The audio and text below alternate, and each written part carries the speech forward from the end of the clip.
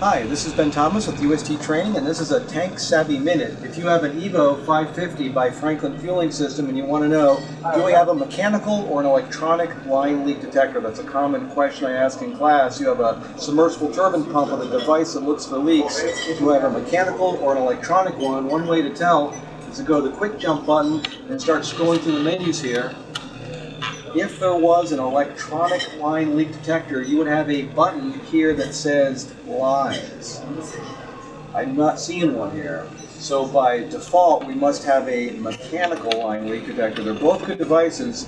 The mechanical line leak detectors aren't programmed to communicate with the Franklin box. The electronic line leak detectors are. At this particular site, no electronic line leak detector. It's good to know which one you have.